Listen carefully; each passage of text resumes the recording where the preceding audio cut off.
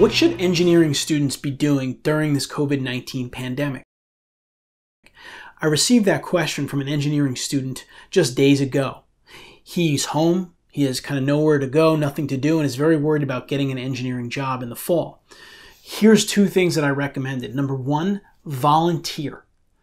Call, email, or message every engineering company in your discipline that you can find and offer to volunteer to help them right now in any way, shape, or form.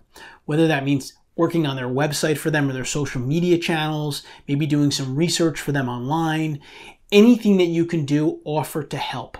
Believe me, doing this will give you some really good experience in getting to work with people in the company. And when we come out of this, and we will, and companies will be strong in engineering, they'll be going to you first. It's just an invaluable way to gain experience. The second thing you can do is find a mentor. There are a lot of engineers right now that might have a little extra time on their hands, and they may be willing to help someone like you, just give you career advice, help you learn how to network effectively. You can find them by using websites like LinkedIn. Reach out to younger engineers that are really motivated in their careers. Maybe they're out for a few years, but they want to help and they want to give back to a student. Please don't waste this time. You want to be able to look back in a few months and say, wow, I really used that time to the best of my ability, and my career is really paying off because of that. So go ahead, take action, volunteer, and find a mentor.